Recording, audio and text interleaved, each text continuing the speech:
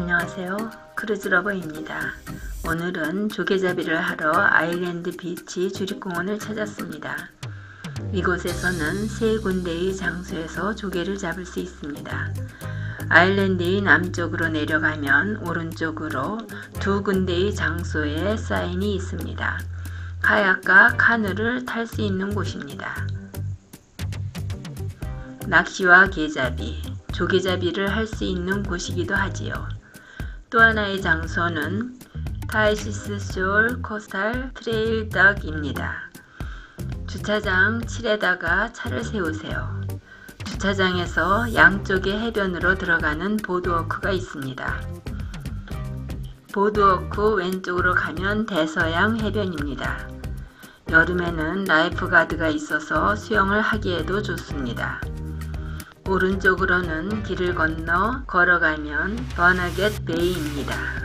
시사이드 하이츠나 시사이드 파크 또는 탐스 리버에서 보트나 푼튼을 대여해서 오는 곳이기도 합니다. 어때요? 많은 보트들이 정박을 하고 있어요. 물이 얕아서 수영을 하거나 공놀이를 하면서 즐기기도 하지요. 또한 조개를 잡기에도 좋은 장소입니다. 조개잡이 준비물은 위에 있는 영상을 참고하세요. 이런 조개잡이 도구를 사용하면 됩니다. 또한 발로 모래속을 더듬어 조개를 잡기도 합니다. 배에서 내려 아일랜드 비치로 가려면 소정의 입장료를 내야 합니다. 해변의 모래속에 숨어있는 조개를 잡으며 즐겨보세요.